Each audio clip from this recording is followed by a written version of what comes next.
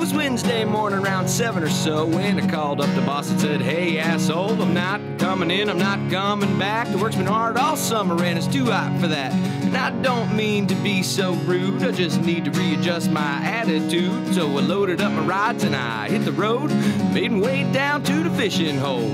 And everybody needs a place to hide when the weight of the world is on your mind.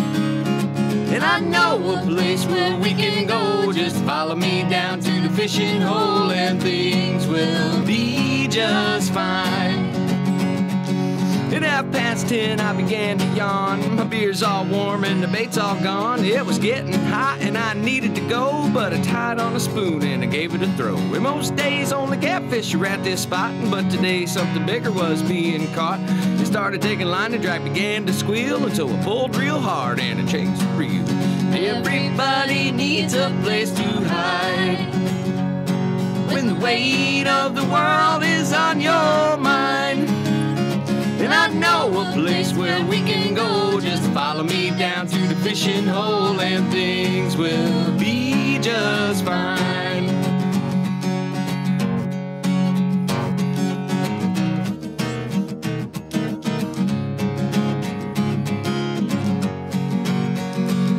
It was the biggest redfish I had ever seen. There she was in my arms just looking at me. This was the kind of fish you only dream about. And just then she spit some water into my mouth. And so I started to cough and I dropped my prize. We swam right off in spite of my cries. I lost my job, the world could be so cruel. And I lost my fish, I guess I'm the fool.